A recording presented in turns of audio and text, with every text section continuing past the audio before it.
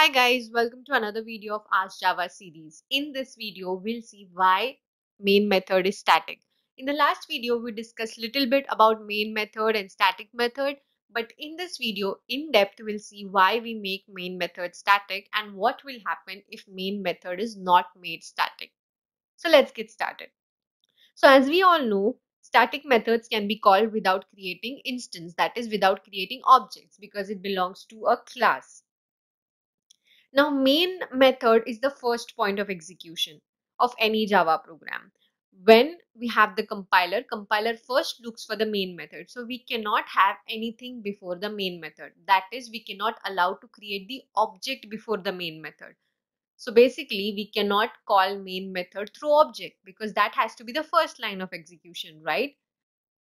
And to not allow main method by creating object, we make it static because once we make it static, we do not need to create object and JVM can directly call the main method. Now remember, JVM calls the main method and it is not going to look for any object to call the main method. It is directly going to call the main method through static keyword, through the class. So that is why we make main method as static. Now what will happen if we don't make main method static? If we do not add static keyword with the main method, the program is going to compile fine. It will not throw any compilation error because then it will be treated as a normal method. But when you run the program, the compiler won't be able to find the main method because to find the main method, compiler needs exact signature provided by Java.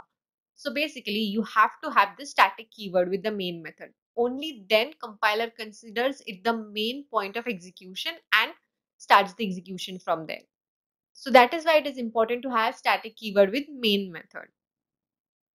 So I hope you understood why we need static keyword with main method, just to avoid calling it by creating object. So if you have any questions related to static methods or any topic on Java, please mention them in the comment section below. We are going to come up with more videos soon. Until then, stay tuned and subscribe to our channel. Thank you.